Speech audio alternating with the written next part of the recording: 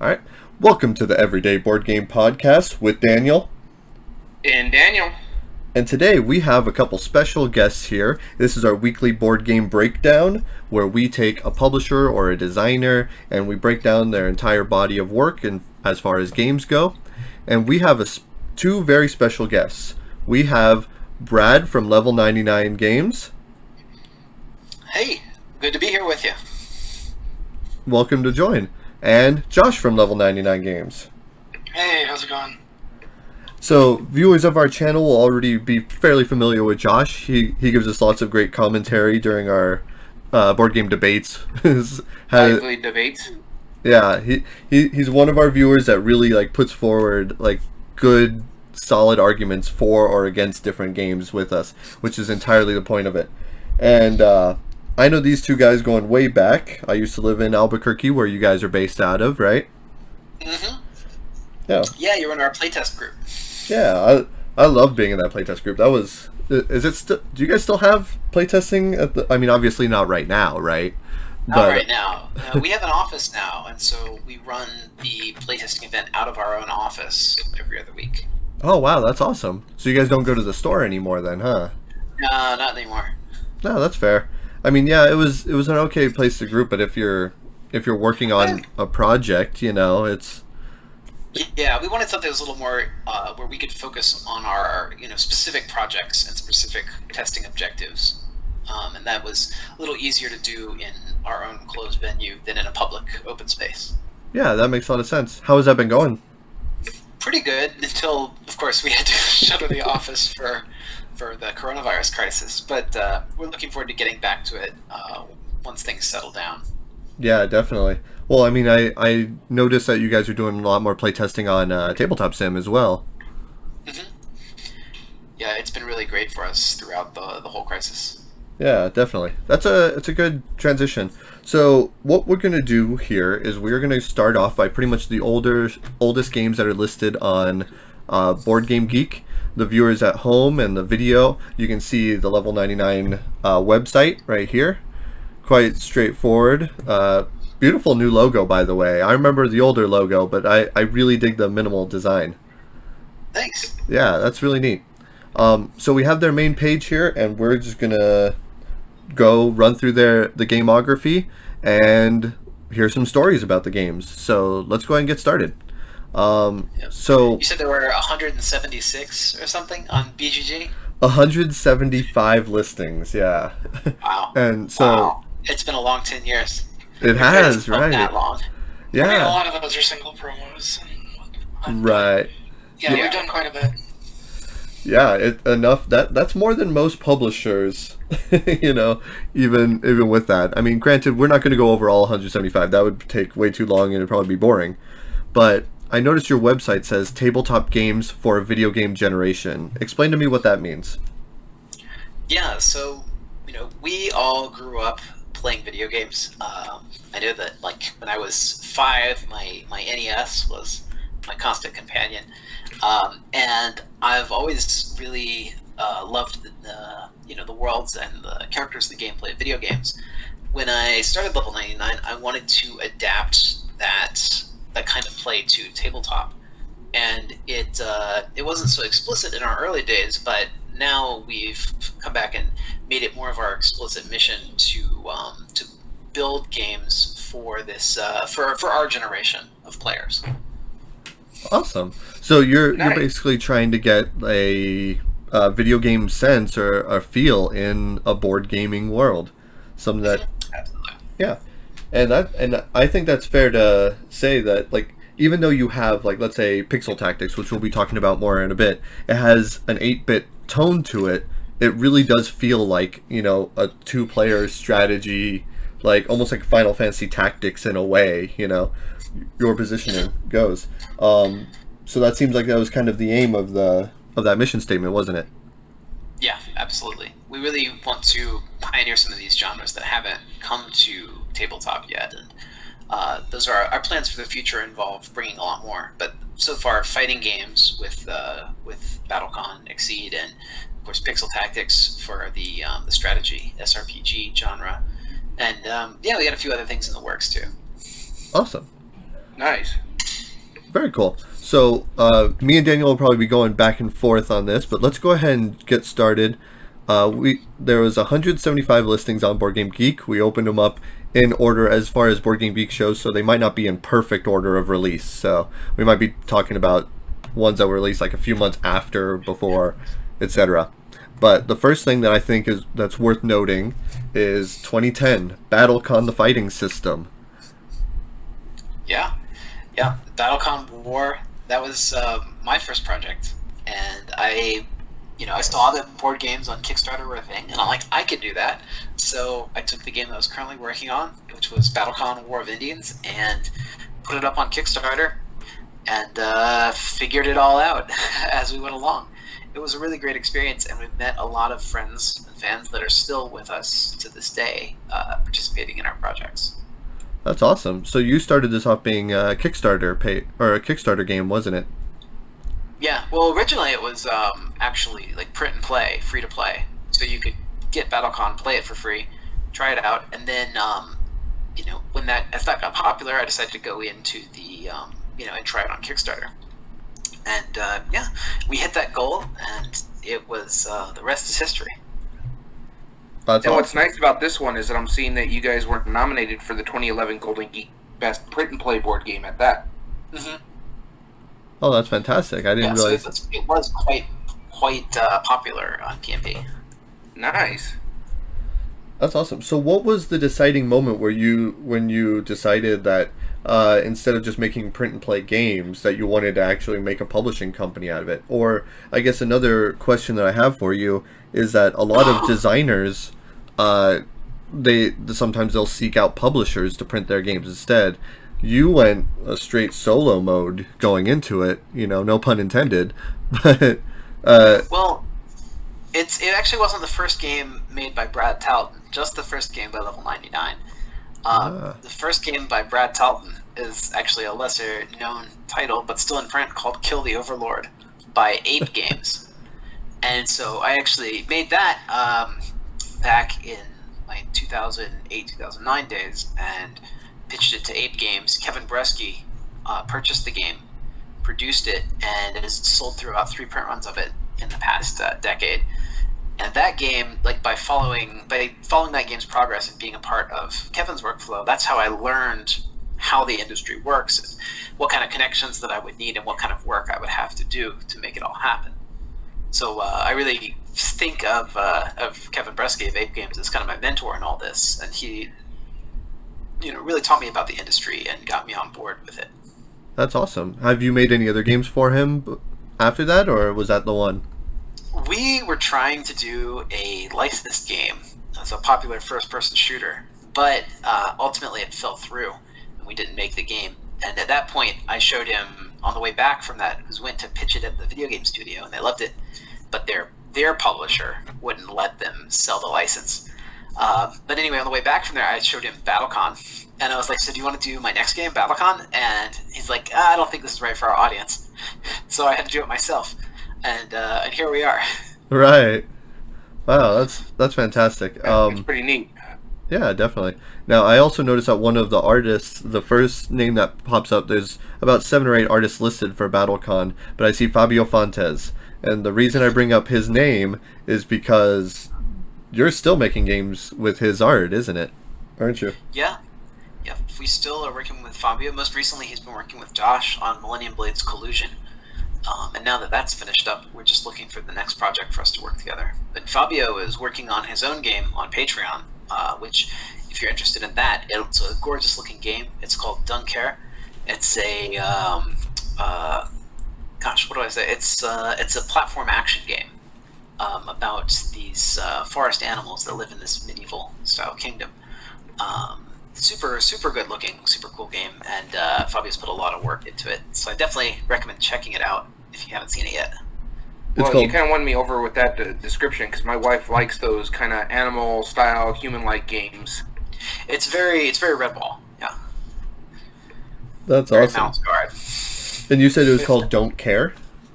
It's Dunkher. Dunker. Okay.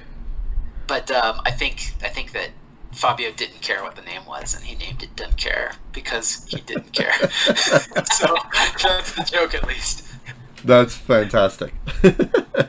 Oh man. So we're going to be going into BattleCon a little bit more here in later in the video. But yeah, so a breakdown of how the system works, and correct me if I'm wrong, because I do actually own BattleCon. Basically, you have two cards, a left and a right card. I forget what the specific terms are, but you play them together to make your character have a speed, an attack value, and it's essentially a two-player like fighting game, like you would see like Street Fighter, Mortal Kombat, any of those classic video games.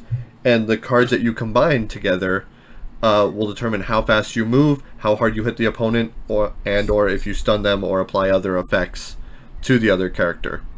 Is that a pretty... Yeah, that's a pretty accurate description of the core mechanics of BattleCon. And then I guess probably the other important thing is that each character has their own kind of unique subsystem within the game.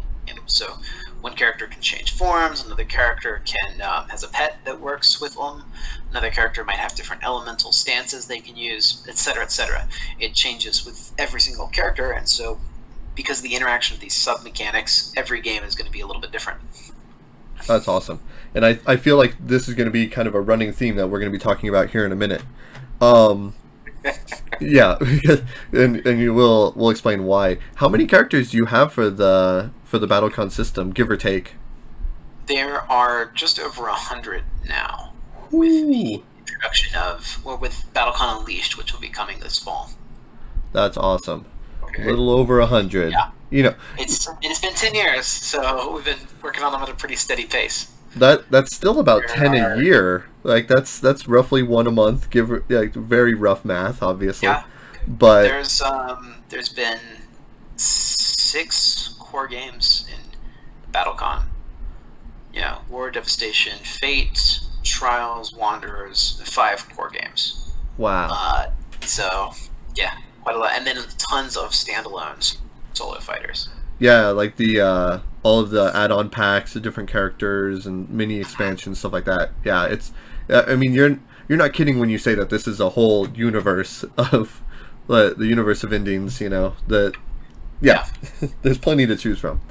All right, we're gonna jump ahead now. We're gonna go to the micro games collection. Now, I was familiar with the mini game library, but when I was looking over the Board Game Geek thing, I never heard of any of the micro games collection. So the micro games collection was actually a stretch goal for the minigame library. And if you back the minigame library, you got library, which was 6 games in one box. You got this envelope, and in the envelope were the micro games, and they were games that fit on a single postcard, like a large 8.5, like basically a half-letter postcard, front and back. Complete rules. A lot of games by Daniel Solis. I did a couple. I got a James Ernest in there. We got one by John Parmalee, the creator of Power Play. Actually, 2 by John. So all kinds of games that fit onto those postcards. It was pretty cool. It was it was a pretty neat little promotion, but it was sort of a sub promotion of the minigame library. Gotcha. Yeah, I mean, I like that idea that everything can fit on a postcard. I've seen that only a few other times after that and a few other times before. But what was the response for these? I would say it was pretty good, but because it was a free giveaway item, people didn't really seek it out. There wasn't as much buzz for it as there was for the minigame collection. Right. So then let's jump into the minigame collection. I wanted to bring up the Deep Space Prospector. That was the micro game that you made, right? Yeah, that's the one. All right, cool. Yeah, and then so if you want to take a look more into that. You just throw a handful of change on the table, and it creates this universe that you can fly around and, mine for resources. Oh, wow. So it's a pick up and deliver. Yeah, it's pick up and deliver that uses your basically a jar of pennies and quarters and dimes and nickels to create your universe. Okay, that's kind of cool. Yeah. So, is this a game like a collectible game where the richer you are, the better you are? No, just the bigger your shared universe is. Gotcha. All right. Daniel, why don't you start us off on... I have another picture here for the viewers at home of the microgame collection. Daniel, why don't you start by talking about the minigame library, and you can pick any of those games that you want to bring up. Alright, so the minigame library, from my understanding, there's 6 games in them, correct? Yeah. And the one I'm familiar with, the one I've played, is the Pixel Tactics. Yeah, so, which went on to become its own series with almost 10 entries in that series. And including one we were going to talk about a little bit later, which is the Mega Man. That has me intrigued. I have played like the first run of the Pixel Tactics and really enjoyed it. Can you describe it for us? Yeah, so the basics of the game are each card in your deck. So you and your opponent both have the same deck, but each card has 5 ways that it can go into play. At the start of the game, you pick one of these guys to be your leader, and they get some big power that changes everybody in the unit. The rest of your characters either go into the front row, the middle row, or the back row. And when you play a character, the row you play it into determines what power it has. You can also play somebody from your hand for an instant effect, called an order, and then they go away.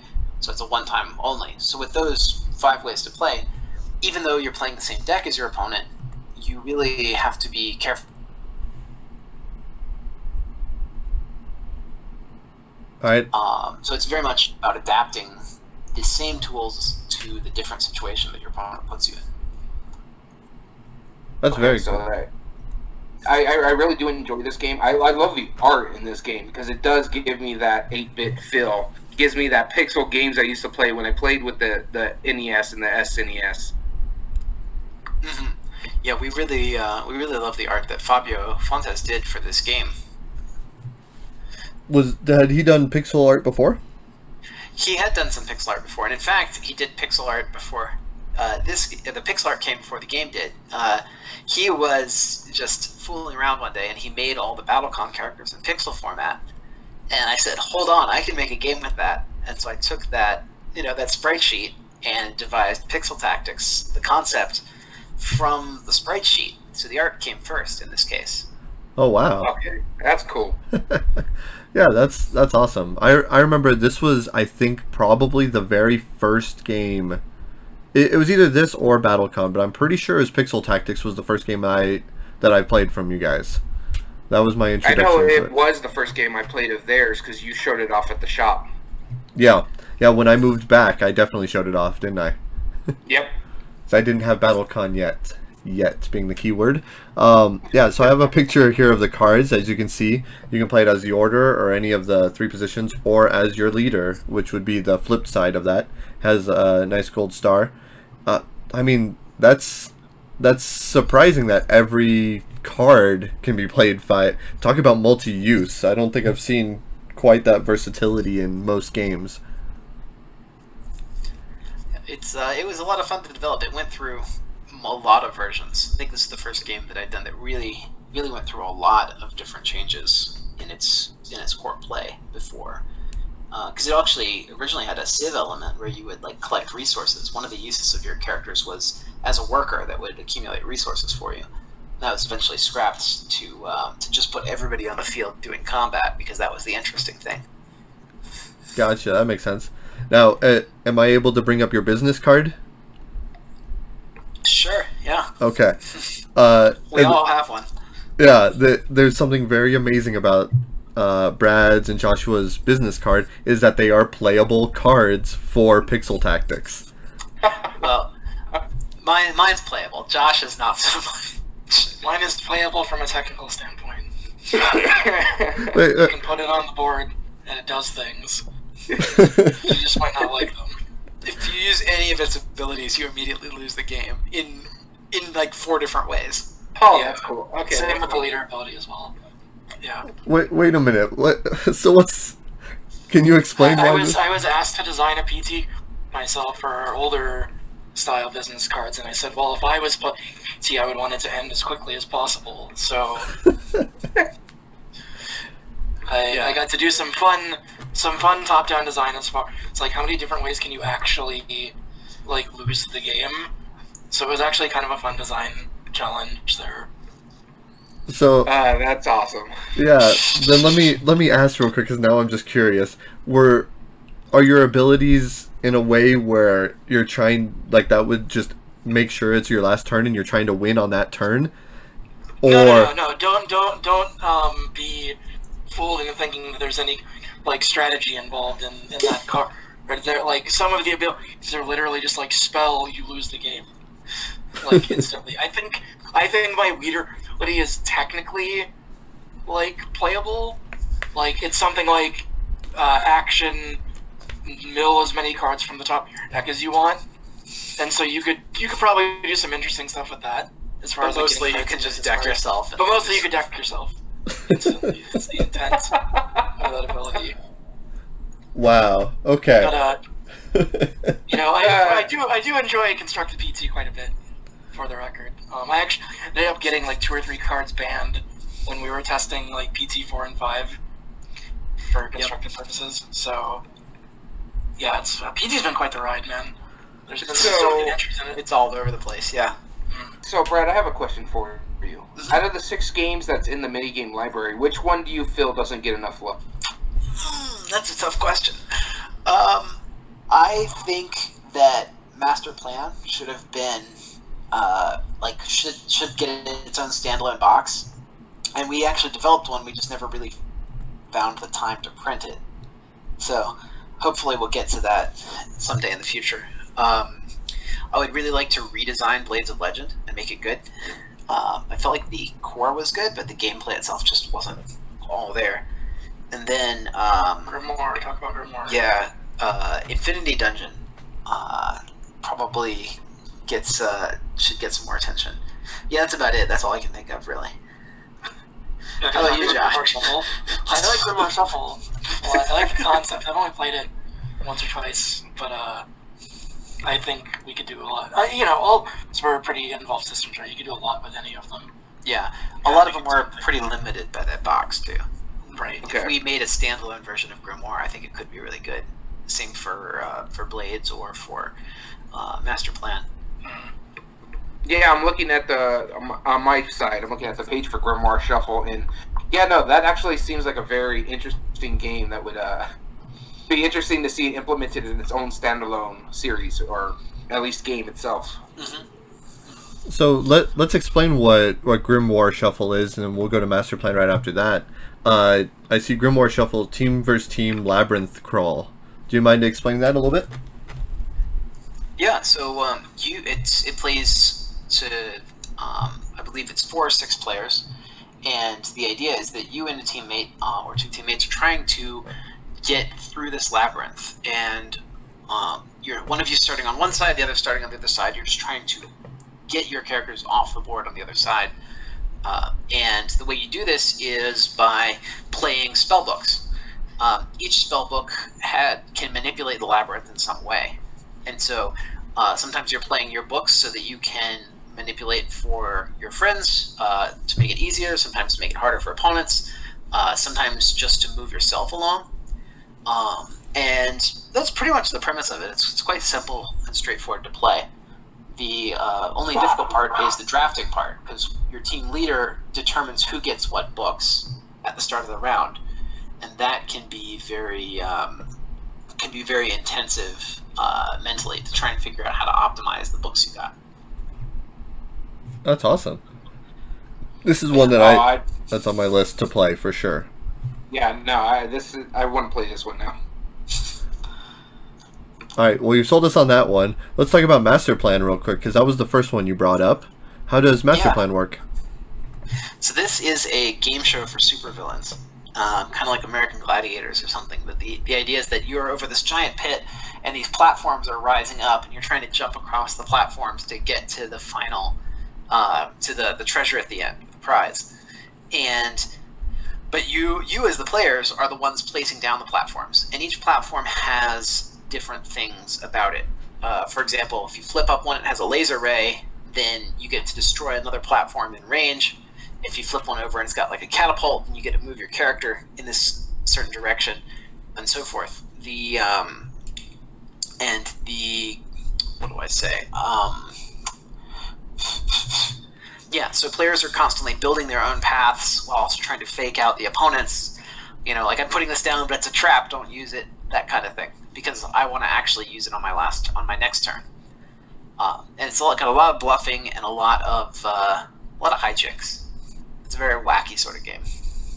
Yeah, that sounds Would you say like that it's fun. like Spelunky with effects, kind of? Maybe. Very cool. Yeah, no, so it's not, just to clarify, it's not dexterity. You're placing the cards like face down in a modular board. It's actually it's not dexterity, but it is real space. So you place the cards down anywhere you want. The movement that I can make is 1 card length of movement. So my character can jump this far. The cards can be placed in any arrangement orientation you want. You can even play with like obstacles on the table, like cups, jars, boxes, and such. And your characters have to get around these obstacles. Wow, that's really fun. Yeah, that's on my want list now. All right. How about we talk about Infinity Dungeon? Yeah, Infinity Dungeon is a storytelling game. If you will. It's a bunch of. What do you say? You get a character class and a bunch of random items, and you're thrown into this dungeon. And the dungeons always have wacky situations, like you see the exit to this dungeon, but it's under 30 feet of solid ice, and then you are the Highlander, and you have a stuffed moose and a bear trap and a cash register. How are you going to get out of this? And those are the kind of situations that you have to solve in Infinity Dungeon. And then the other players judge your solution, depending on whether what all you did and how plausible they think it is or how entertaining they think it is. And then some dice are rolled, and you decide if you win, if you get through to the next room. If you do, then you get through the next room, and it's the next person's turn to beat that room. If you don't, then your character dies horribly in some unfortunate accident, which is not very hard to imagine, and then it's the next player's turn. I like how this is described on BGG as a dungeon crawl party game, and that just I want to play this just for that reason. Yeah, you don't see many dungeon crawl party games. I know of one other dungeon crawl party game, maybe, but it's certainly not like this. Wow, that's interesting. Okay, but what was the inspiration behind that one? I think Brad stepped away for a sec, real quick. Oh, okay, no worries. Okay. His daughter. So you're talking about the inspiration for Infinity Dungeon. Oh, there we go. You're back. Yeah. Hey, I'm sorry. Yeah, I'm home with my my in-laws today, and they're looking after baby for the first time. So. Oh yeah, always no got worries. a few questions. Yeah, if you have to step away, you just give us a holler. That's no problem. We Okay. understand. Well, Yeah, we have no issue excuse with me for stepping out for a sec, but I'm back. So yeah, let's continue on. Okay. So what was the inspiration behind Infinity Dungeon? When did you come up with that idea? It's hard to say. Me and my friends had always played RPGs, and we always liked really wacky RPGs. So it was kind of just encapsulating the type of D&D games we already played, and then just maybe turning the silliness up a half step or so. Okay, that's cool. I like that. Yeah. All right. That's another. Seems like it's a hit. All right. The next one I want to talk about is Blades of Legend for the mini games. Yeah. So Blades of Legend is basically Holy Grail War. The what do you call it? Yeah, Holy Grail War, the social deduction game. If you're familiar with Fate Stay Night, and the whole Fate series. The basic idea is that there's a bunch of champions and they got super powerful weapons and abilities, but they're working for one of the masters of the game, and these players are weaker and easier to defeat, but they are the ones that give out power to their minions.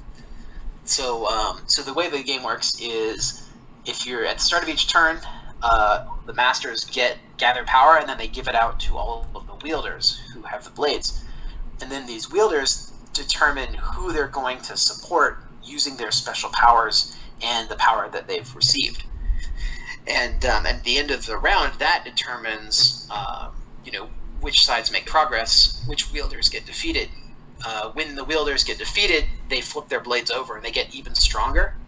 But if all 4 of your wielders get defeated, then you as a master get destroyed. So you're kind of trying to figure out who the enemy players are and then power them all up so they explode. That's fantastic. I love the art and the graphic design on this one specifically. I have a couple of the cards pulled up on my page here so the viewers at home can see. Like the duplicant, the virus, like they're all just super wacky. The judge is like a sword with the scale. Yeah, Fabio again did the art for these. Did actually all of the minigame library games. Oh wow, yeah, no kidding. Yeah, that one. The start of our beautiful partnership. Oh, was it really the start? Well, he had done one character in BattleCon War. He did Luke Von Gott, and then after that, we just kept working together because it was such a great professional to work with. Yeah, That's cool. He definitely. I mean, I would not to compare him with any other artist, but like he reminds me a lot of.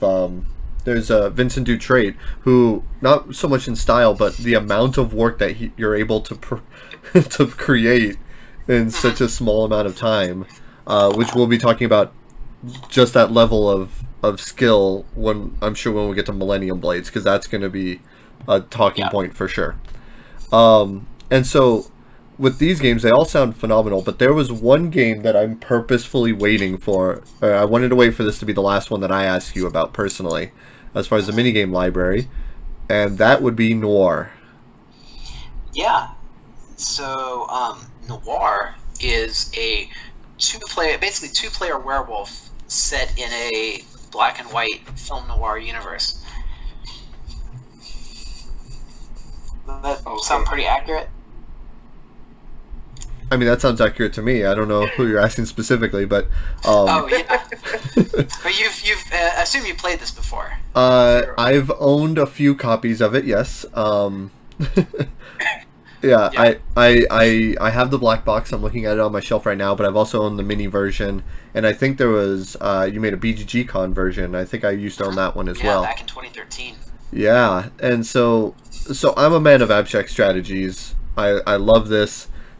This just hits on a lot of really good cylinders as far as everything's out in the open, but everything is also completely hidden. And you progress the game where every time you make a judgment or you kill somebody, well, that's one less character you can hide behind, potentially. It's a really, really neat game. I love this. I wouldn't say it's a social deduction, but it's definitely a logical deduction game. Yeah. I dig this one a lot. I could rant for days about it. It is available on Board Game Arena to play and try if you'd like to do that as well. Yeah, it's one of the classics. I think it's probably our most editioned game. We have, like you were saying, those 3 editions. The original minigame library. We did a black box edition. We did a BG edition. I did a wedding edition for one of my wife's friends. That's got like all the people who are participating in the wedding. We did a version with Penny Arcade that uses the characters from Noir or from Automata. They're like dystopian robots subcomic. So yeah, a lot of editions of Noir have gone out, and it's been a really fun game. It's done well, and it's kind of one of the games that we sort of see as an introductory game for level 99. Yeah. Yeah, it's a very straightforward game. It only uses I think 50 cards as the original game, and some references, and then you could either play it out as a 2-player, but if you get the black box version, there's I think 4 to 8 different modes or something like that. Yeah, there's 6 different modes, one of which goes to 8 players. Wow. Yeah. So if you wanted that next level up, yeah, it's a fun little game. I enjoy it a lot. It works well for my abstract strategy needs. All right, let's go on to Daniel. You want to take this one, Champions of Indines? Let me find it on my list over here. Okay. Yes, Champions is actually a game that we haven't published yet. So it was a game we proposed. It was a game that was available print and play for a few months. but it was ultimately taken down because we didn't have the time to devote to it fully. So we probably shouldn't talk about it because there's not much more to say than that. No worries. We'll go ahead and skip it on to 7-card Slugfest. My apologies. Yeah. Yeah, what can you tell us about 7-card Slugfest? So, and I can't remember, Josh, you were working for us already at this point too, right? When we did might have been on the tail, but I don't remember working on Slugfest personally. Yeah. Well, yeah, also we missed Mystic Empyrean, because that won't show up on BGG. Oh, because it's an RPG, right. Right, yeah. Oh, okay. Do you want to tell us about that then real quick? Well, Josh, probably you can talk about it, Josh. Yeah, sure. So Mystic Empyrean is actually the reason I started working for 99. I helped beta test it and got involved after I graduated college.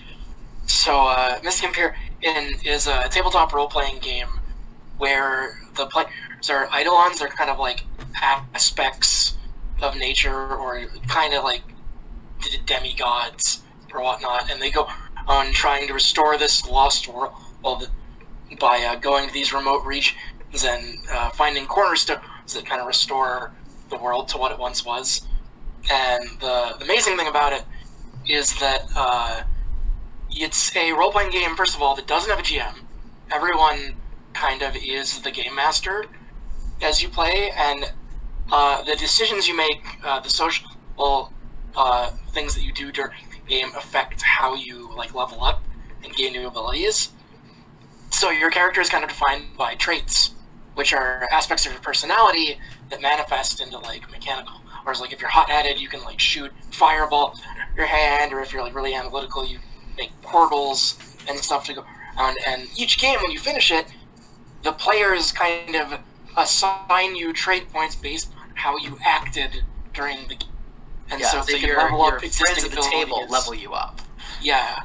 And they can level up existing abilities you ever give you new weapons and whatnot. So it kind of it's a role system that helps you roleplay good. I guess I would say it's really neat, and honestly, I've never seen anything like it before or since. And the other cool thing too is that these corners you find, not only do you all kind of develop your character, but the cornerstones you find allow to add gameplay aspects to the set itself. So if a player finds a cornerstone, they might make an entire new town that they get to make, and then you get to go explore it in session, or maybe introduce a concept, so currency or whatever, and now there's this new thing that everybody gets to play with on the next session. So it's very much a kind of RPG Maker, the tabletop RPG a bit, I would say. That actually might get me to play tabletop RPGs. That sounds amazing. It's very rules light too. There's not much. You don't have to read a 7-page book or anything to learn to play it. It's pretty quick to jump in and get going. Is that was that published, or is that available for sale? Yeah, that was actually our second Kickstarter project. Yeah. Oh, okay. So it's a little hard to find now. We've had some talks about maybe bringing it back, but nothing concrete yet.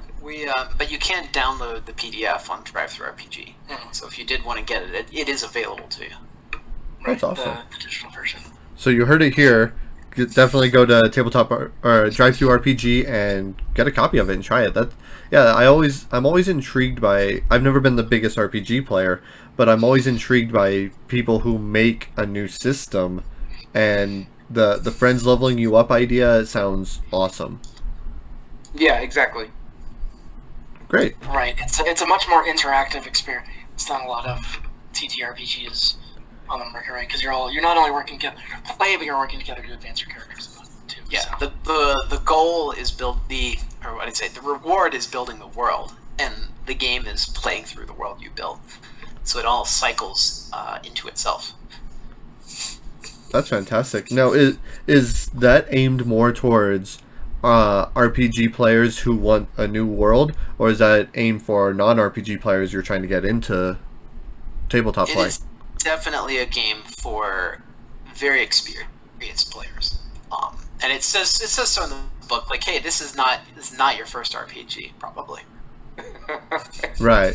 Not that you can't, but if you'll want to have at least one experienced guide in the group to teach you how it's done. Yeah, or a group full of guides if they're if there's too many of them. Yeah, you can't have too many GMs in this game. That's fantastic. Cool. All right. Well then, if there is any other RPGs that isn't part of, I know Power Play is not an RPG, but it's a storytelling game.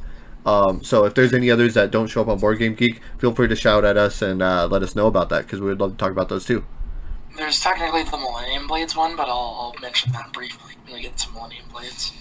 Awesome. Cool. Nice. Daniel, you want to take it from here? So the next game on our list here is 7-Card Slugfest, and I played this once, and I wasn't very good at it. Well, it's a pretty different kind of game. It's a real-time barroom brawling simulation.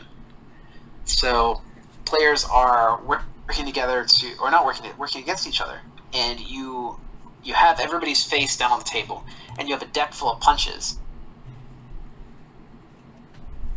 you want to hit, and then at the end of the round you flip all those decks over and you count down, and whoever did the knockout blow gets the points.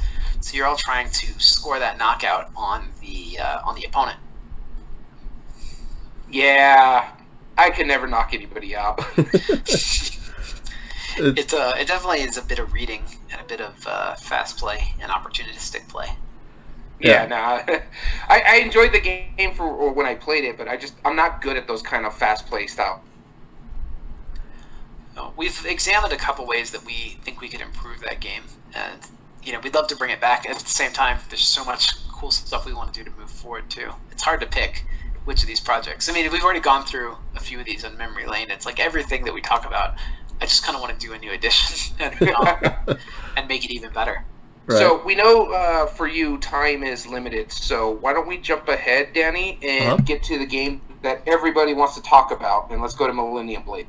Alright, let's jump. So we'll do a couple quick shout outs on the way, and if there's anything you want to bring up about it, there is Disc Duelers, which, if I'm not mistaken, is a disc flicking dexterity game.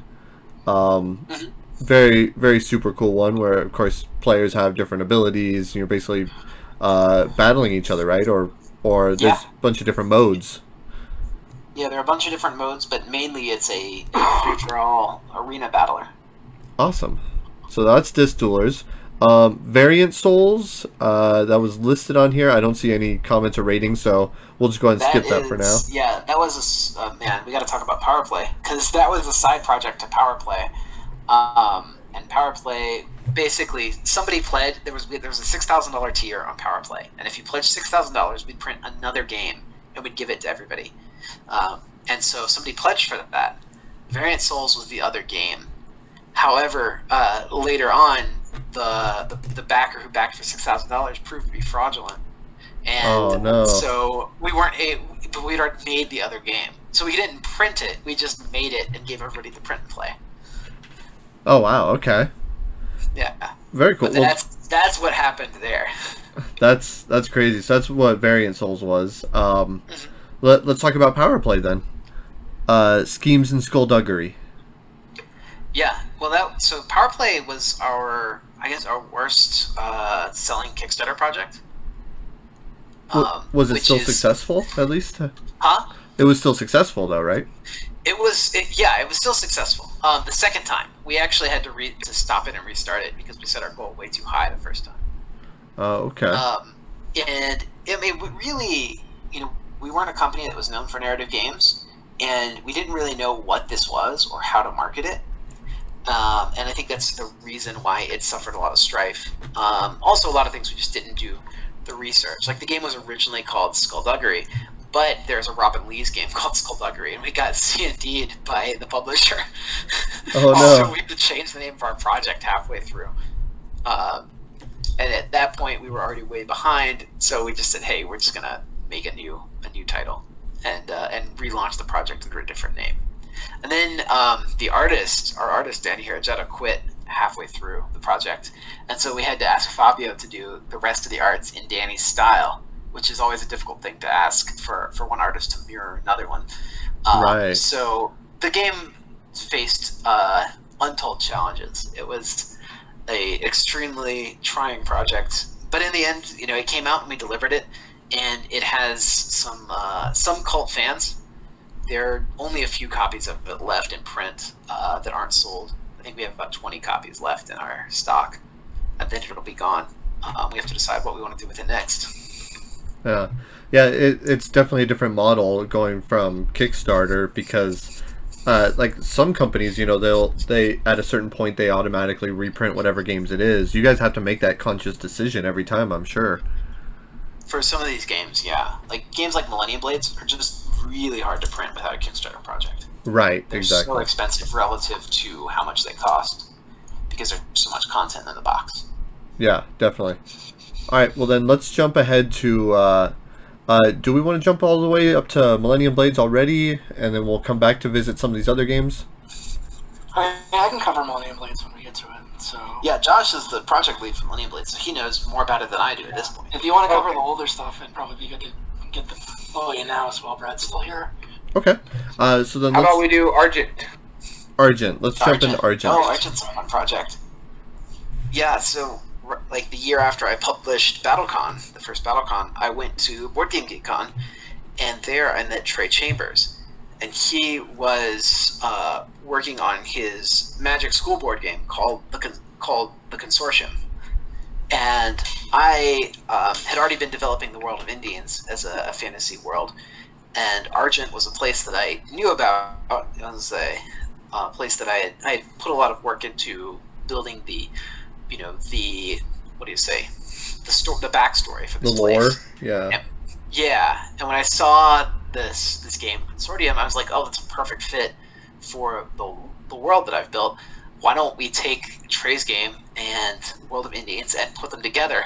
And so that 2-year project became Argent the Consortium, and we pitched it the next year at BGG. Like, we launched the Kickstarter, and then the year after we delivered it. And it was a really great project. Argent has been a bestseller for over 5 years now. It's on its third. It's done 3 reprints and has 1 expansion. We would like to do another expansion in the near future, but we haven't made any solid plans. But that's something that we're asked constantly: is let's get more Argent out there. Yeah. So I'm not gonna lie, I do enjoy this game. But the problem for me is the first time I ever played this game, it was a 5-player first learning for a lot of these people games. And my problem was with the analysis paralysis that happened. So I'm just sitting there like, come on, hurry up. It's my turn. Yeah, and not your analysis paralysis. We have a few buddies of ours who really go into the game. And, which isn't a fault of the game, right? It's a fault of the game player, itself, yeah. but... It's just this is not a gateway game by any stretch of the imagination. I remember after I had moved away from Albuquerque and moved back to Las Cruces here, I remember I came up, I want to say like a year or 2 later, and visited. And I remember I had a conversation with you and Josh, and we were talking about different games. I was like, yeah, I've enjoyed everything that you guys have made so far, but I'm a Euro gamer, true and true. And you're like, oh wait, we have a Euro game now, right? And then immediately got stopped in my turn. I was like, go on. Level 99 made a Euro game. I think this is right after you had published it. That I was through and through 100% into it, and I still have it on my shelf over there. And I somehow added all the expansion stuffs into the base box, and it all fits. Nice. Yeah. Well, yeah, it's a pretty tight fit after all that. But now we have 2 Euro games. Yeah, right? Well, the next one we'll be talking about very soon, Imperial, right? Yeah, Imperial is also designed by Trey Chambers. Oh, man. So all right. It's in that same genre of adapting, traditional Euro mechanics to a wild American-style power set with all kinds of events and special powers flying around. And if I remember correctly, Argent is the one that has the shadow mechanic, correct? Yeah, that's right. Yeah. Okay. That's what I actually dug about it, was that ability right there. Yeah, being able to shadow. And I remember I love how some non-gamers would look at this setup on a table, even for 2 players, and it covers about an 8-foot table. I love that about the game. You look at it and you're like, all right, well, so how many players is that playing right now? Oh, only 2. It's just me and him. Yeah, that sounds pretty accurate. Yeah, I love that. And then so that at first you would think it's like, oh, then that's not streamlined, right? But no, it's actually incredibly streamlined. The mechanisms are actually really straightforward and solid. You just have that. If there was one game that I would consider close to a sandbox Euro game, this is probably the one. Yeah, it's very sandboxy. Yeah, there's nothing you can't do in that one, pretty much. All right, so yeah, Argent is fantastic. I'm gonna rewind just a little bit, so that way we can talk about Cell Swords. Level 99 gamer. The one we're getting to, or Argent? Argent. Oh, good. Yeah, you said I haven't played Millennium Blade, so I'm glad to hear that it got better. Oh yeah, sorry, it cut out there for a little bit. Let's rewind a little bit to 2014 and go to Cell Swords. Yeah, Cell Swords. So Cell Swords was submitted to us, was a submission. We were trying to do a second minigame library, and we got a lot of submissions. One of those was Cell Swords, and we liked the game's concept, but it wasn't quite there yet, and we spent a long time, probably about half a year to a year, just working with the designer to finish the game and streamline it, make the scoring system a bit more unique, and in the end we came out with Cell Swords, and it was a pretty good hit.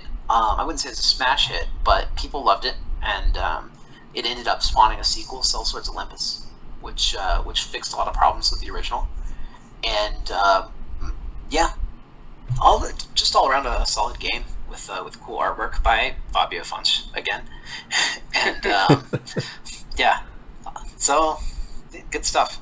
Yeah. Now you mentioned that was originally in plans to make a second minigame library. Is that still an idea?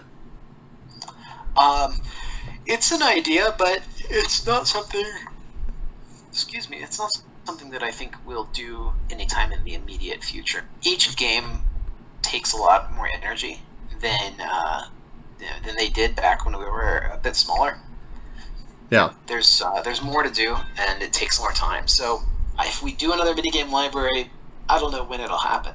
But we've also found that our fans prefer the larger and medium style games. So, Pixel Tactics is popular, but Millennium Blades has sold just about as much as Pixel Tactics.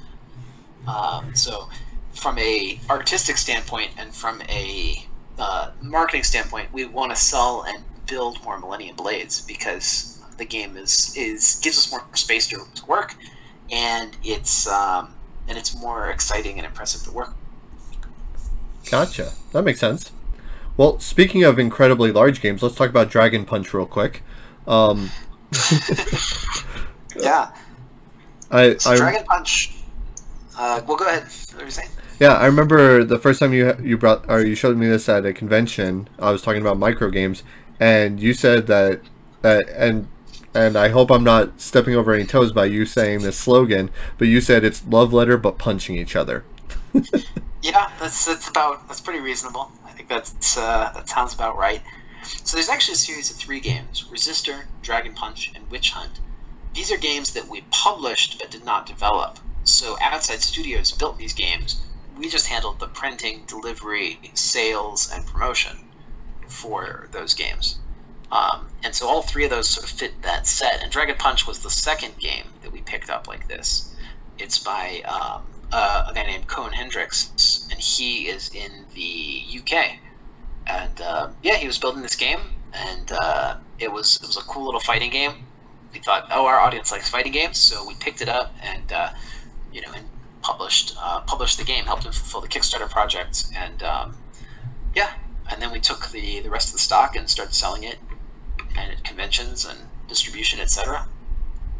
Of those games, Resistor sold out and is now out of stock, and then Witch Hunt is still selling pretty steadily, and we still have a few of those left, but we're running out of that. And then Dragon Punch was a bit of a slower sell, and I think we missed that critical moment where micro games were really hot and everybody was buying them up. Yeah. So unfortunately, Dragon Punch was a little bit late for that, and so we did not sell as well as we would have liked. Yeah, that's fair. I remember that a lot. Like that was right around that time where it seemed like every company had, you know, at least a few micro games or mini games. But Yeah. my personal favorite are I've owned both Dragon Punch and Resistor. Resistor is probably my personal favorite.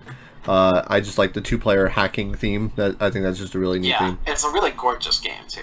Yeah, It and just looks good on your table. one thing that I really liked about the box is that did you have a say in how that box was made, or was that already developed that way, where it stands upright? Ahead of me, but What's that? yeah, I said that was the designer's decision to structure the box like that. But it's a great look. Very cool. All right, well then let's go ahead and so we talked about Witch Hunt, Dragon Punch. Let's talk about the big boy, the biggest game you got here, Millennium Blades. Josh, what can you tell us about it? So Millennium Blades. Before Josh gets into that, I'm gonna have to sign off. Okay. So I will bid you all farewell. And Brad, thank go you and for eat some joining us lunch. today. Thank you guys for having me so much, and I appreciate having us on the show. And I'm sure Josh will have a great time talking about his latest projects and Millennium Blades as well. Very cool. Yeah, Brad, thank you so much for joining us. Go check out Level 99 Games for anything Brad does. He's super active on communities, so if you need to ask him questions, you know how to contact him. Yeah, thank you for joining us, and hopefully once all the virus stuff is gone, I'll have a chance to come up there and visit you guys. Absolutely. Danny, it's been great. I'll see you guys around. All right, take care. All right, Josh, thanks for sticking with us. So Millennium Blades, probably the biggest game that you guys have made. Definitely as far as like weight and volume of product, most likely next to Battleground, I would say. Yeah. Sure. Yeah. So I Millennium am Blades, sad to say I still have not played Millennium Blade. oh, you should. It's quite interesting.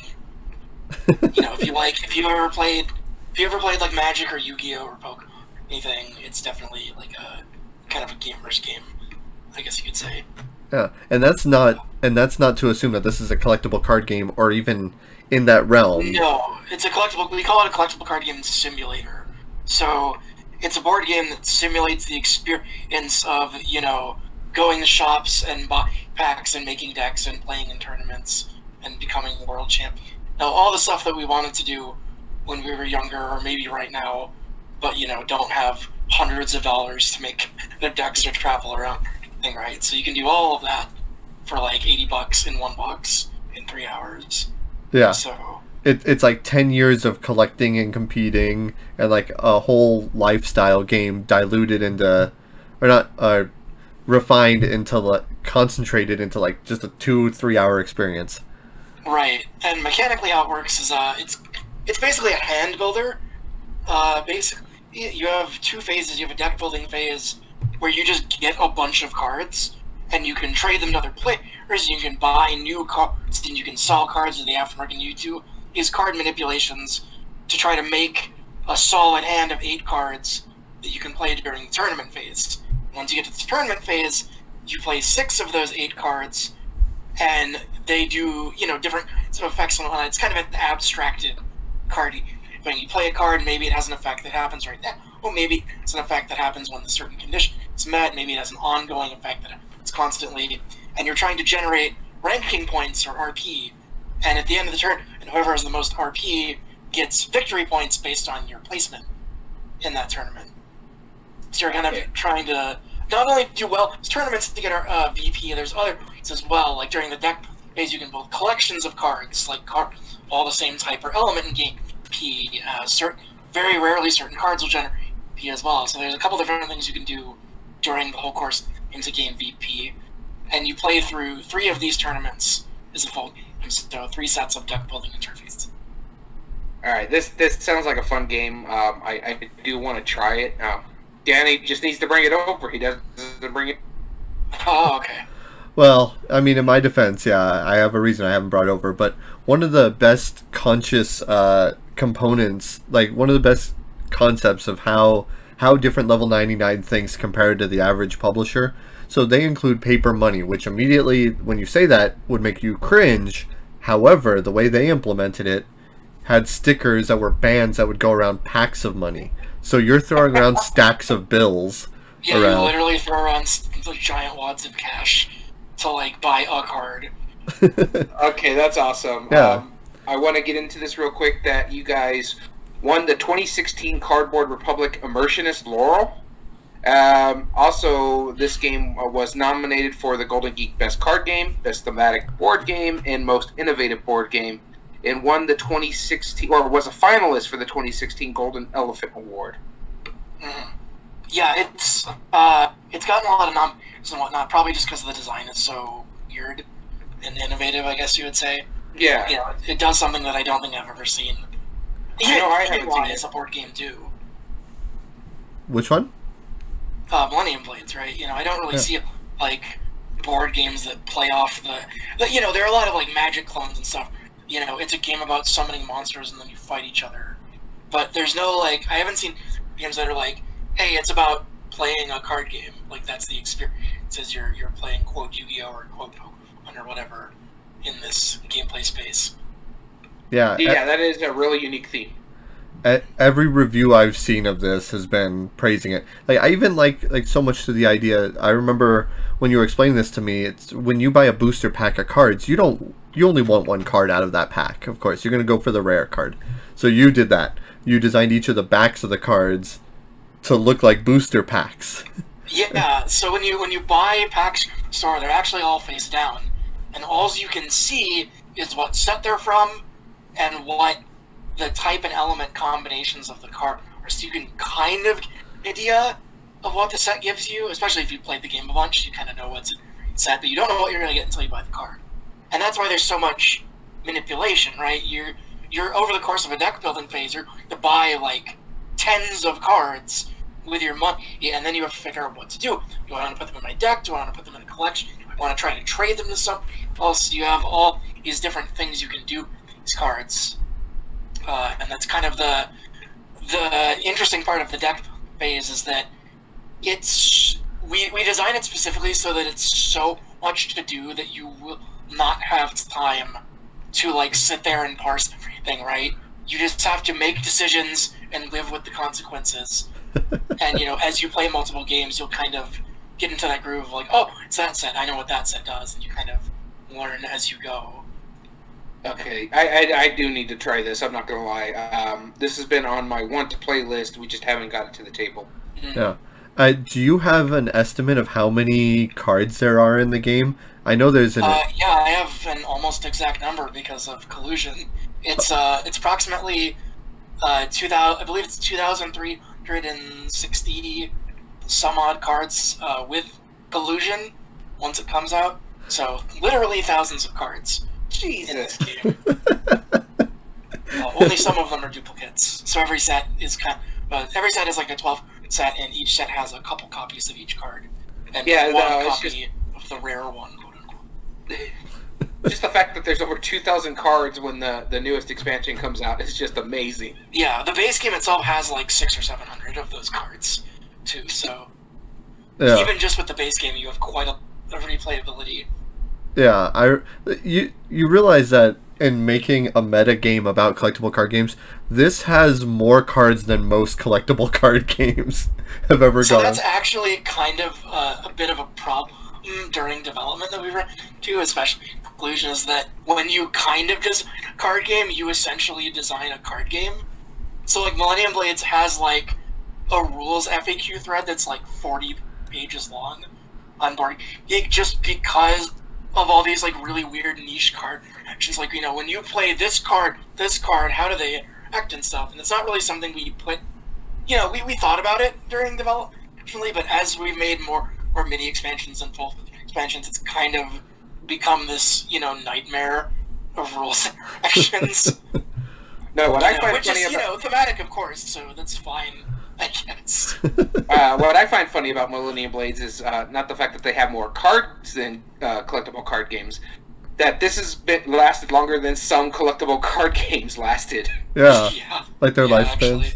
Actually. I have like I'd like to collect old defunct collectible card games. So I have like Anachronism, the Looney Tunes card game, Tomb Raider, and yeah, you guys have beat it in a non-collectible form, kind of like making fun of the idea. That's so great. Right. What you guys achieved with that is absolutely phenomenal.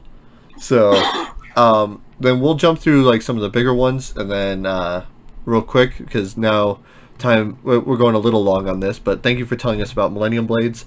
There's a quick one that we'll bring up. It's called I Can't Even With These Monsters.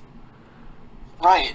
So I Can't Even was designed by an outside designer, kind of like the other games we mentioned previously, Spell Swords and whatnot. If I can, God, I have too much with the development. That was one like Dragon Punch that we published. Oh, okay. We didn't actually design it, so we took the design. If I remember right, it has a math element to it. You're playing these cards. I believe it's press your luck a bit, and you're trying to add up these numbers. You have character powers, like these different monsters, that kind of affect how your math works when Very you cool. play. But I don't remember how well that did, actually. I don't know it did super well. I think it's still in print, so you can always check out our webpage too for more information. Very cool. Get a copy if you like. That's awesome. Thank you for telling us about that. Yeah, I showed Yeah, sure. Daniel Solis made that design. Right, Daniel. Yeah. All right. Let's talk about Exceed. Now, Right. I remember when this was originally told, or when you guys told me about this, Exceed. It's basically, in a way, a refinement of BattleCon. In a way, right? It's like a reworking. That was what it was originally.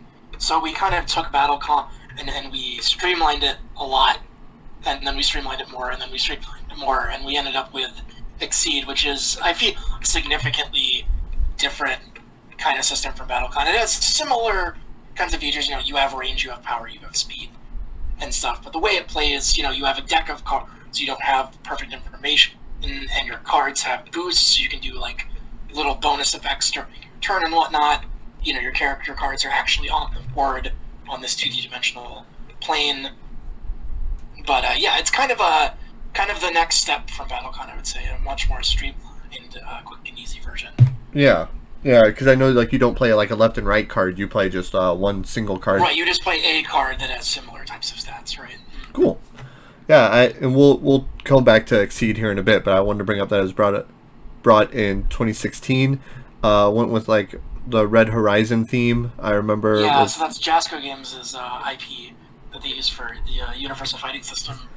What was then Universal Fighting System, what is now Universes, I suppose. Oh, okay. And it's gotten a lot more sets since then. We've gotten Street Fighter, we've gotten Shovel Knight, we've gotten future seasons that I cannot legally talk about on this call. Which we won't, But of course. very exciting that we might be announcing soon. Yeah, so But, let's bring up the fact that, so I had Street Fighter Exceed brought up, but I also have another page for Mega Man Pixel Tactics, which is also a co-deal with Jasco, right? With Jasco. Mm-hmm. So how did that work? You guys are both two fairly different companies as far as production. How did you guys get together? From what I know, Brad's very good friends with Jason, one of the people that runs Jasco Games, and Jasco gets a lot of licensed products as well. They have the Mega Man board game, and they have Cowboy Bebop board game Boogie and whatnot. So they have a lot of different anime licenses and whatnot they get to draw from. And so I don't remember exactly how that talk went. I think we hit them up, but maybe they didn't. However it happened, but we ended up kind of borrowing the Mega Man license from Jasco and making PT with it. And so, but both Pixel Tactics and Exceed are kind of systems designed for this IP-ification. You can take a license like Mega and then easily just apply it to how Pixel Tactics works. You have all these robot masters and whatnot that you can just play on the field and they do different things. A lot like PT. Same with Exceed. We developed a fighting system. That's kind of what we want Exceed differently from BattleCon. It's a system that could adapt to the Ps. If we could get Street Fighter, if we could get Shovel Knight, how would those play in this system? And so it's been pretty successful, I would say, so far. Yeah, that's awesome. I would say so. Yeah, I mean, my son is a huge Mega Man fan, so much to the point where we ended up getting him a copy of the board game. But yeah, I mean, this is a game that I would be more in tune to wanting to play. So that's awesome. Right, and it's still compatible with all the other PTs as well. So you can start with it or play it later, and you can still combine with other PT games. Oh wow! So it's not a reskin. You actually develop. You have to sleeve them. The backs are different because of licensing things. But if you sleeve them, they're completely cross compatible. Wow, that's That's fantastic. kinda cool. Yeah, so you can play a Meg deck against a PT1 deck or whatnot, and that's fine. Cool. That's fantastic. So I mean, I would love to play, a normal knight, and a standard leader versus, or even your character versus Mega Man. right.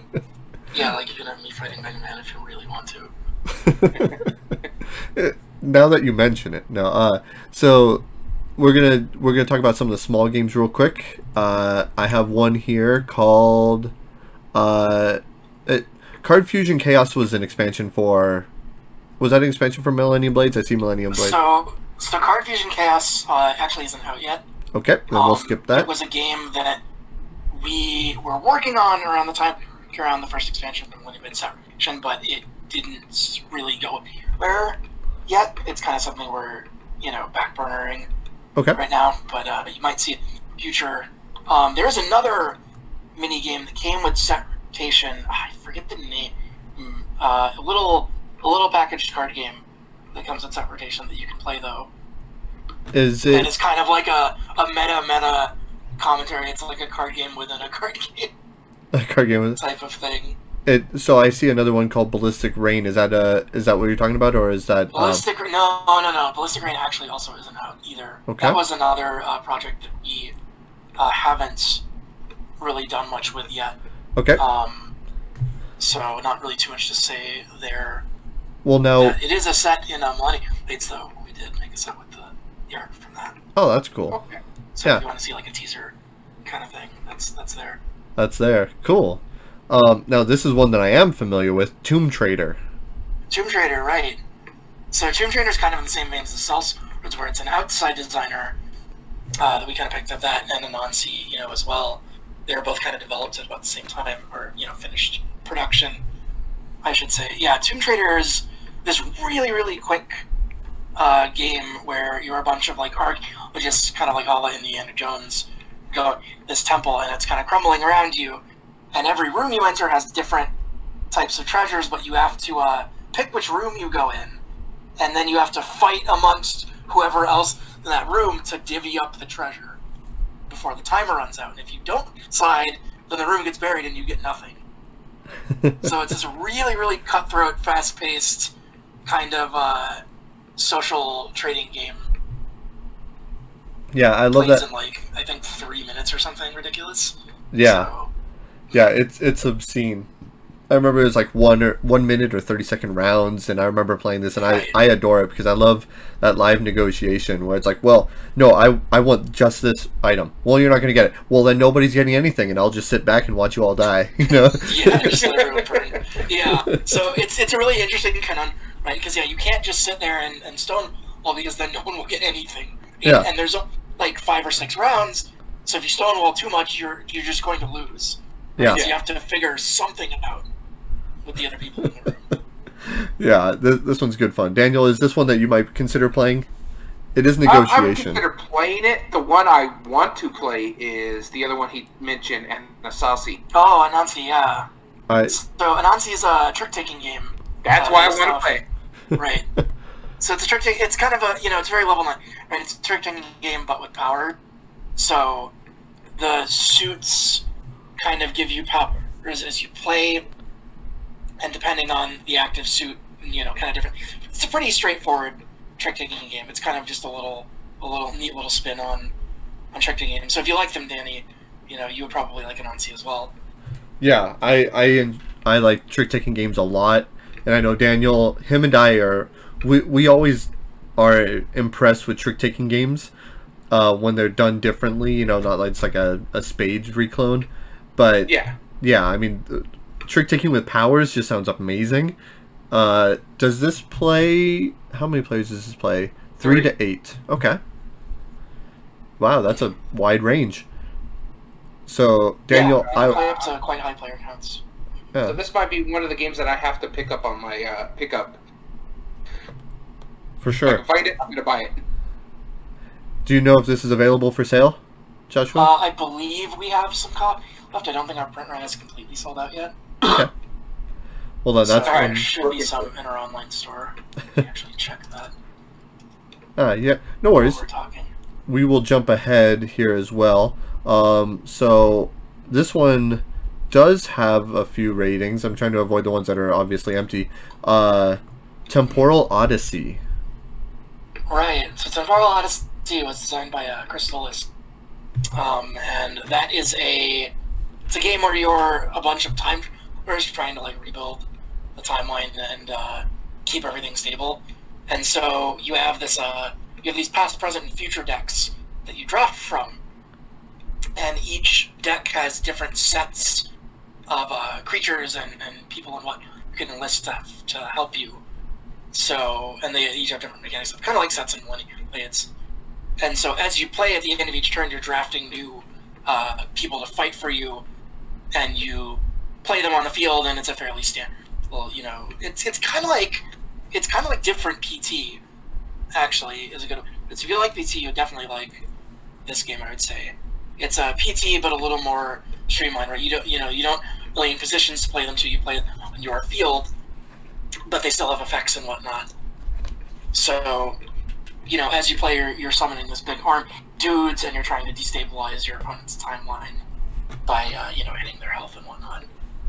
So that's actually Temporal is getting a remake from Solus Game Studio. So Chris has his own game company now, and he's working on a new version of Temporal for the second edition. It's coming out, I think, 2021. So if you like Temporal or you buy it and check out, you can hit up Solus Game Studios and check out the new version coming out. Very cool. It was now. Forgive me if I'm wrong, but does Crystallis also work with you guys as far as like Exceed? So he worked with us on Temporal, and he worked with us on Shovel Knight Exceed, so season 4. But now he's doing his own thing. Okay. So he's doing a Frenemy Pastry Party right now, which is on Kickstarter. That's a fun little Taiwanese game that they're localizing. That's very cool. Yeah, I had a brief opportunity to meet him last year when he was showing off Exceed down here in El Paso. And he's a super great guy. Yeah, definitely very friendly. And I felt bad for him. He was still somehow able to teach me and a friend of mine Exceed while about 12 other people were constantly like picking his brain and like drawing his attention away, and he was able to manage it like beautifully. So props to Chris. It was really neat meeting him like that. Right, that's pretty impressive. Yeah. Definitely. Yeah. All right. The next game I have on here is Professor Treasure's Secret Sky Castle. Right. So Professor Treasure was another outside design, like Cell Swords. It was originally called Tinker Tailor. And it's kind of a tile placement game where you are laying out, you lay out these tiles in the castle, and then you lay out you each get a set of roles that are identical, like Thief and Fighter and whatnot. And you assign them in piles, and those are kind of your turn structures. So you make a little pile of 2 or 3 rolls, and on that turn you play those 2 rolls to the sides of the castle, and they have numbers on them that resolve in a specific order, and that's how their effects resolve against each other, right? So both 1s resolve in an order, and then both 2s resolve. And in that way, you're kind of trying to loot this castle of all of its riches and whatnot, but you need keys to chests, so you can't just get chests, you need to also get keys and whatnot, and you can get artifacts that give you less hints, but you don't need keys for, so you're kind of trying to figure out how to finagle these different kinds of effects in a way that will benefit you, but also interact with the opponent, right? So if you think your opponent's going to go for this chest, you can play certain kinds of effects to like try to interrupt them, but since everything's played face down and revealed, at the same time, you kind of have to do guesswork, right? Based on what they have from previous rounds, where you want to place things. So it's a quick little strategy game that's pretty fun, I think. Yeah, I definitely love the name of it. Oh yeah, so that name, Brad and I were at Gamma 3 or 4 years ago when we came up with the name. We were just sitting in a Las Vegas food court trying to figure out how to, because this is an outside design, we wanted to theme it to fit level 99 a bit more, and we were thinking of a lot of like old school Sierra video and whatnot with those ridiculously long titles, or like Carmen Sandiego or whatnot. So we want to kind of start this little like micro IP where there's this world somewhere with this guy literally named Professor Treasure that is just doing all this ridiculous cartoonishly evil stuff like stealing every treasure in the world or something like that. So you might we haven't planned anything else for yet, but you might see them pop up eventually if we have another game we think fits that kind of idea. Sure. That's cool. Cool. All right, Daniel, why don't you take the big boy? Actually, no. Weight-wise, I know content-wise, of course, BattleCon and Millennium Blades are there, but component-wise, am I wrong in saying that this is probably your biggest one? And that would be Imperial Spells and Steam. Oh, Imperial. I played Imperial quite a bit, but I wasn't too in with the development of that. I was working on Collusion at the time. Brad and Laura handled most of that. But Imperial Spells and Steam is it's a train game, pick up and deliver type of game. But since level 9, it's all powers, right? It's set in the world of it's everybody has magic and stuff. So you're kind of establishing these train networks with magic across the world, and there's lots of powers and whatnot to help. So it's not just place a train, move to the home city. You do these like neat powers, and you have this big rondel of spell cards that you place. So you place these types of spell packs on your rondel, and as you move along on your turn, you choose where to move your station master, and where you end up is the set of effects you act for the turn. There might be things like placing tracks. It might be things like getting mana to power your spells. It might be blowing up another opponent's car on the track. And kind of the management of rondel is how you really the game, right? Which spell cards you put into your engine, like literal engine effects here, and when you decide to cash out at the end line and pick up goods and deliver them is kind of the core gameplay. Okay, yeah, I have tried this one. This one actually looks quite fun. Have you played it, either of you? I haven't yet. No, I was incredibly intimidated by the size of it, because it is probably the biggest product as far as a singular product. So the box is huge. It's like maybe even 20. I don't remember how big. It's gigantic. It's meant to hold everything, so it's kind of a storage box solution to you, so you can fit all of the expansions and whatnot in it as well. Yeah, if I'm not mistaken, that the large deluxe box, it's about the width and the length of it is about the same as a Ticket to Ride size, but so is the height. So it's basically a cube. Yeah. It's quite the monster. It's kind of one of our first forays into like excessive production quality. There's a lot of games out right now, like Gloomhaven stuff, that have lots of miniatures and really nice components. And so with a game style like Imperial, that's this very classic, train game, pick up and deliver type of gameplay, we wanted to, really go all out and make like really nice components and nice trains and box and whatnot. And so, if you get the deluxe edition, you have all these like really, really fancy components that really elevate the gameplay. Yeah, just that whole immersion into it, huh? Right. Yeah, no, this is one, speaking to my Euro side, I gotta try this at some point in the future. And it looks like, it doesn't look difficult to play, really. It's a really quick game. It plays in like an hour. Wow. Like your turn is literally move your station master to further along rondel and then do what that space says on your rondel. And then when you get to the end line, that's when you pick up and deliver. You check your tracks and you cash out what resources you have on certain spaces to score VP. But the turns are super quick. You can do a turn like 5 seconds, like no problem. Okay, that's pretty cool. For a big game like this, to play real quickly is amazing. That's awesome. All right. Well, now we are that pretty much covers everything that you guys have more or less printed, unless I'm mistaken. That's definitely all the high points and whatnot. You know, there's probably a couple other really small things in there that we might not have hit, but I think we hit most of them. Awesome. Yeah. So then we're going to talk about one more project that's in the works right now, and by in the works I mean it's live on Kickstarter, and we want to give you guys some time to promote this, of course. Now I have played it. Full disclosure, I have not been paid to promote it in any way, but I have played Bullet with you on Tabletop Simulator, and this is, I mean, this is your first game, Josh.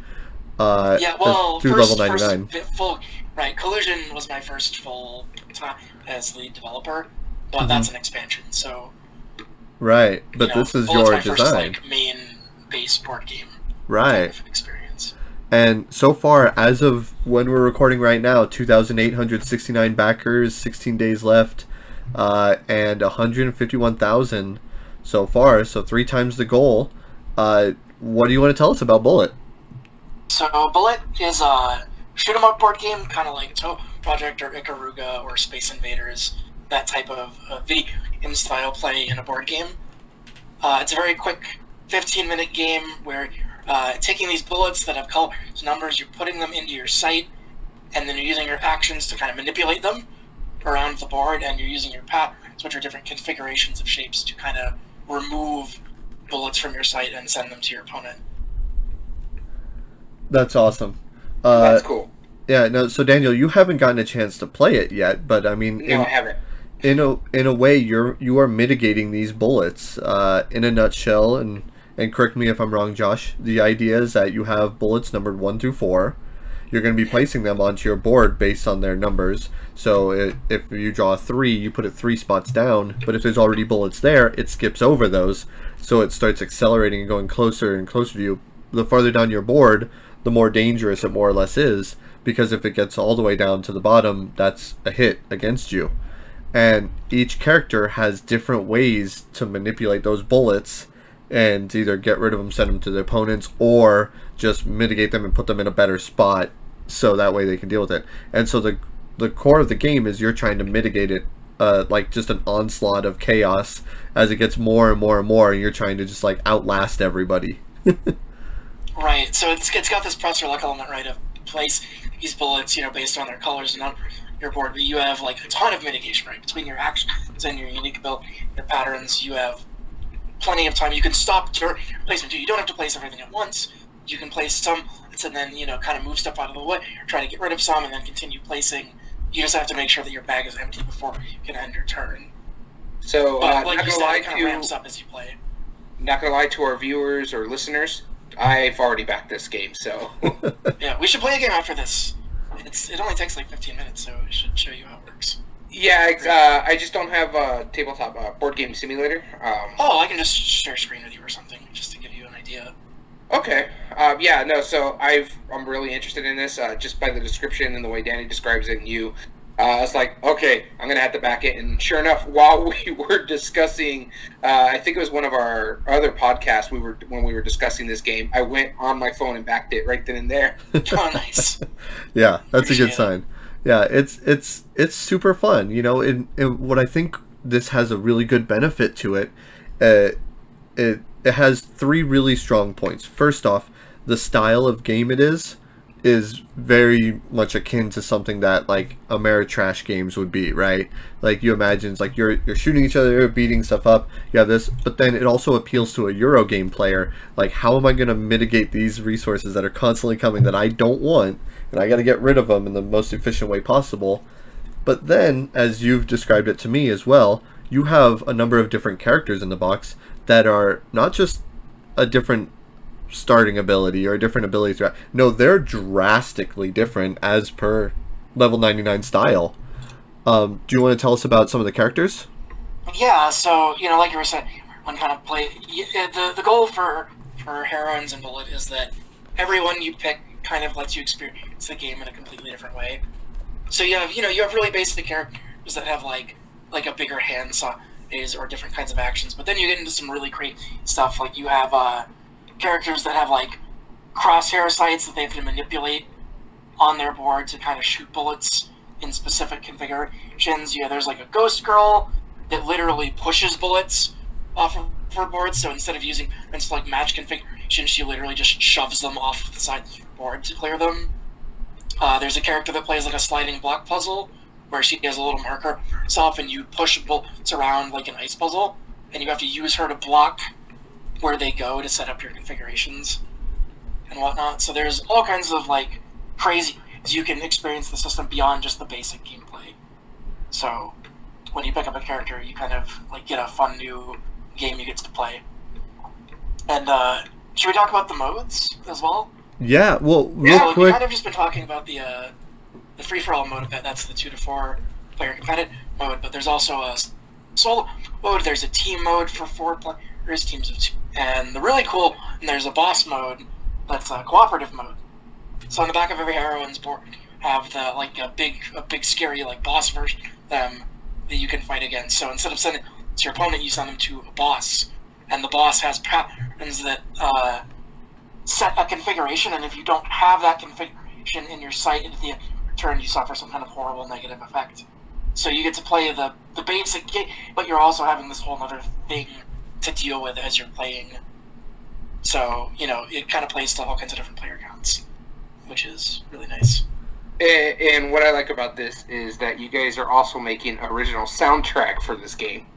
Yeah, so one of the big things about shoot games is the soundtrack. You know, playing a shoot 'em up video game, music is one of the really big fun things to experience. So since Bullet has an optional timer, a 3-minute timer that you can play with, we decided to go and make like a full OST for the game. So each heroine like has their own music track that is 3 minutes long that you can use as a timer if you want, or just listen to the music.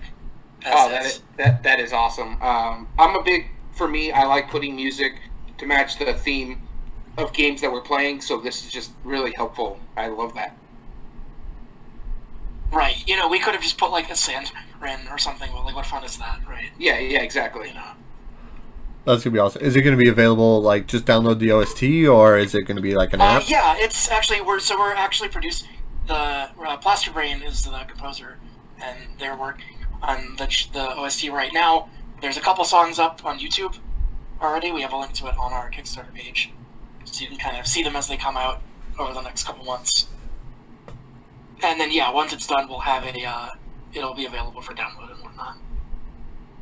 That's awesome. Yeah. So there are 8 characters that are going to be in the game. Right, and they each have their own boss modes as well. Each has their own boss mode. So are you playing against the character, or you are, right?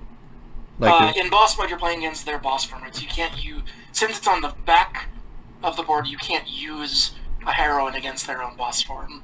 Gotcha. Or anything in that mode. But in free-for-all mode, yeah, you play against each other, right? So you're kind of pitting your skill with that character's set of abilities against the other players. So you have... And I do like the fact that you have the solo mode, too, especially right now where people are, you know, socially isolating, and so that helps out someone like me who's able to play by himself at home. Right, so both boss mode and score attack are solo-focused modes. You can play either of those, and you'll get, you know, even if you're just a solo, you're going to get, you know, all the bang for your buck out of it as would a group of players. And there's plenty of gameplay in there for solo players. That's awesome. Yeah, definitely. I mean, even if you only play each character once as a solo mode, it's only like what, $5 a person? I think it's $39 for the Kickstarter, which is really not. That's a fantastic deal. Well, and you for have that. all the boss modes you can play against too. So not if you play them all in solo mode, you can play against each boss with each heroine. So it's quite a lot of gameplay. And just for everybody at home, there's 2 tiers that you can pledge to on this Kickstarter. You can get the base game for, I believe it's $39, and then you have the deluxe edition, which is $59, but that gives you the wooden bullets, if I'm not mistaken.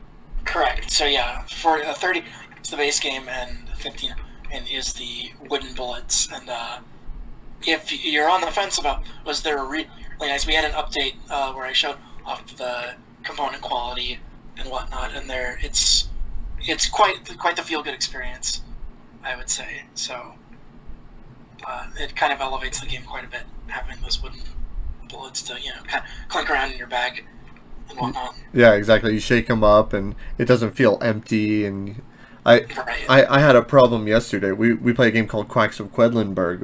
And I was playing with my wife, and I was reaching into my bag, and I pulled out a token that I hadn't bought throughout the entire game, and I couldn't figure out how it got into my bag. And what I think we finally decided is that token somehow got stuck inside the bag at some point from a previous game, because it was only like turn 2 or 3, and I pulled it out. I had a really powerful token. I was like, wait a minute, what? And we just both kind of looked at it, and I had a brain fart, and I couldn't remember if I had bought it or not, which I don't think I did. But so, I mean, the wood tokens, like having a big old clacky bag of tokens, is going to be a good feel. And even with the punch board, it's perfectly like right. They're much bigger. They're about an inch by inch, so they're much bigger than Quack's tokens. Quick question though, people who just do the base game, are they going to be able to upgrade to the deluxe tokens in the pledge manager, or do they need to back the $59 just to make sure they get them? No, we'll have a pledge manager press project that you can upgrade your pledge in to deluxe if you like. And the game is on Tabletop Sim right now, so if you have TTS, you can try the game before you buy it and see if you like it as well. Nice. That's awesome. We did a video not too long ago, one of our previous podcasts, and we asked the viewers, what are like the main things you look for when considering backing a Kickstarter? And like some of the most notable ones was a solo mode, whether they actually show gameplay, whether they're a company that has fulfilled many Kickstarters already, if they've already had that. And it seems like you're hitting on every cylinder here. You know, you can try Tabletop Simulator. You have the whole rule book. You can chat about it. You have all the variability. You have, the extra experience with soundtrack. And you're getting all of these, like just those upgradable components. And it's, as far as component-wise goes, it's a very, very inexpensive base price for really good quality stuff, from what I can tell. Yeah. 140 punchboard tokens, 27 power-up tiles, 12 team action tiles, 1 Mariel marker, 2 crosshair markers, 5 shield tokens, 4 AP trackers, 1 intensity track, 1 intensity tracker, 37 boss pattern cards, 79 pattern cards, 4 reference cards, 8 heroine boards that are double-sided, 4 bags, and a center bag. Good God. Like, that's already, like, that amount of components you'd expect in, like, a $60, $70 game. Right. It's level 99, right? So we try to make as much content as we can, especially with this project, because this is our first project where we're not doing the stretch goals. So we wanted to make sure we essentially took all things that we would have made stretch goals and just put them in the game and just be done with it. Yeah.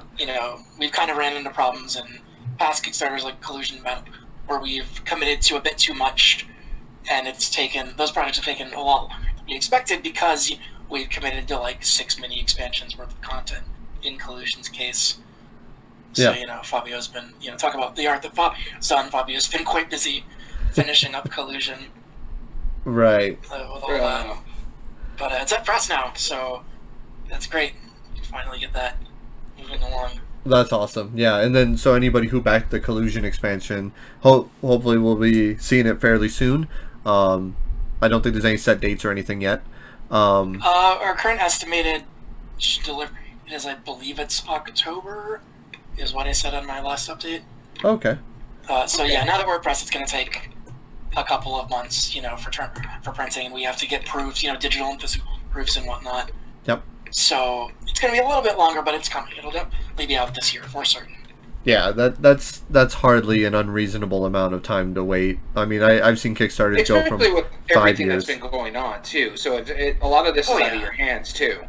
Yeah, I mean, there's not much we can do if the printer takes longer because of the virus situation. Yeah. We can only, send the files and sit on our hands a bit. And, especially with Collusion, I've been trying to be very, open with everything. We try to be a very open company, and I've been posting updates, like, up until recently weekly on Collusion's Kickstarter about the status of development and like, new cards that people have been seeing and whatnot. So we're definitely going to keep everyone in the loop and up to date on what's going on.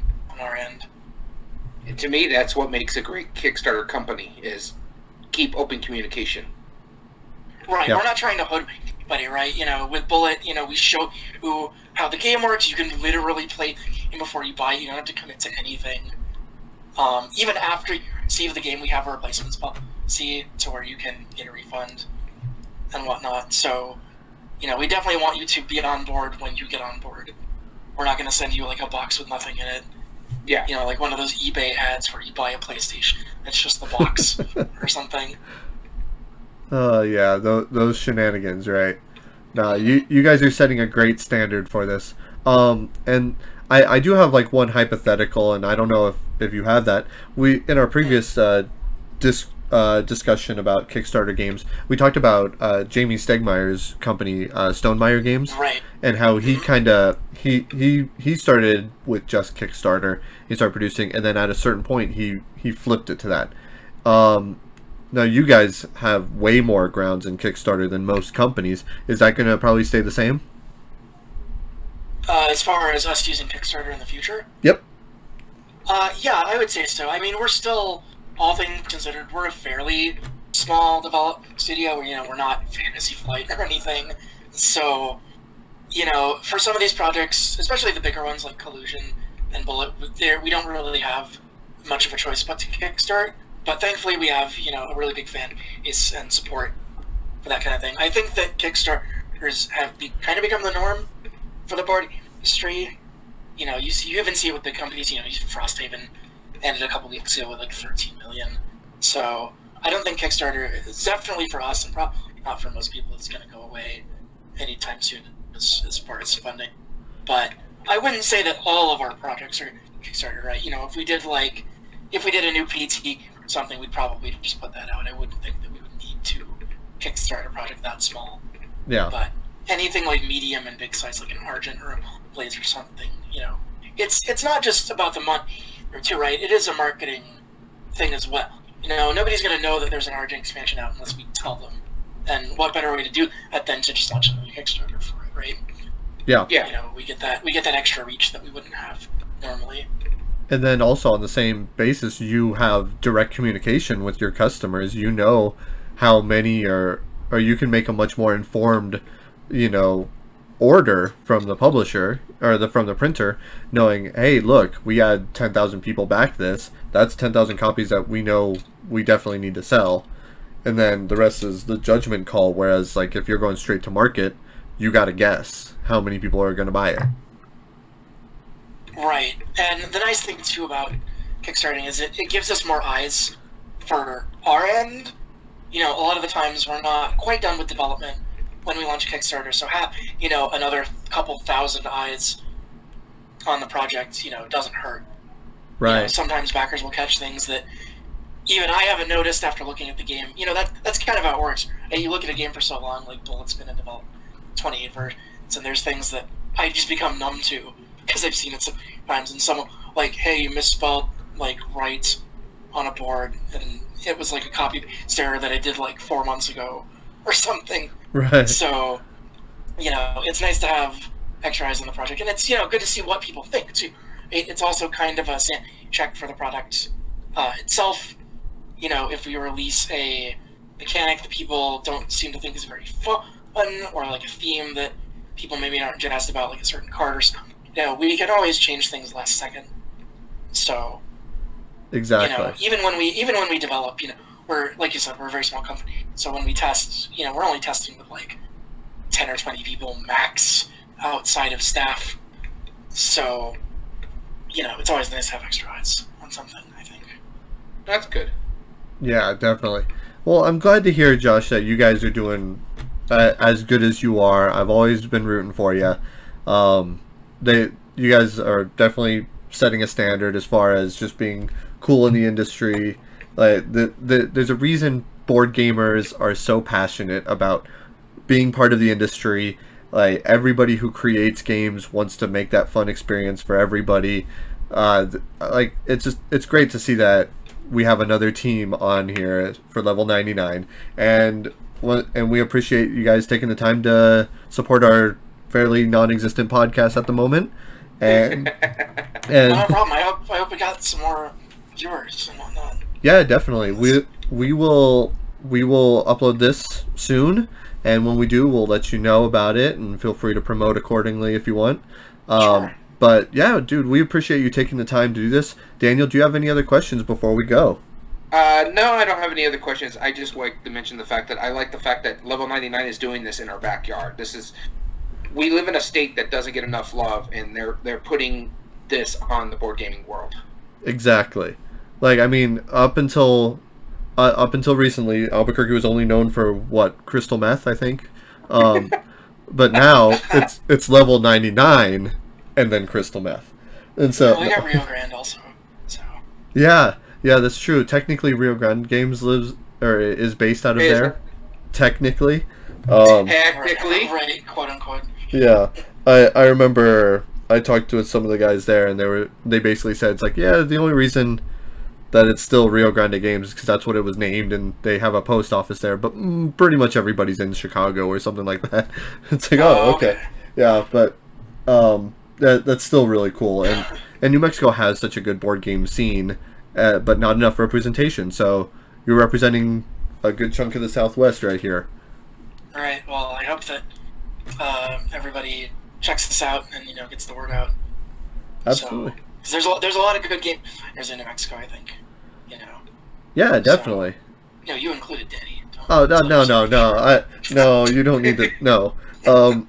Well, first off, thank you. I do appreciate the compliment. I know I'm going to get a bunch of hell from my co-host here in a bit anyway to put me back down from that peak. Well, I didn't say anything. You don't need to. I already know what you're thinking. You can't see nothing.